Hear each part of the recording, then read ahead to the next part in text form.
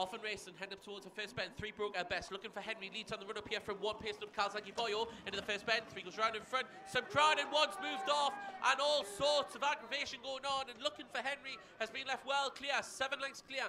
Dower Majestic through in a second. Then Kawasaki Boyo caused all the trouble at the first bend in third. Round the second last bend. Looking for Henry. Dower Majestic has got the gap down to 4.5 lengths, but time is running out. And Looking for Henry will go on and score and wins by 3. 2 in second then. Dower Majestic, Kawasaki.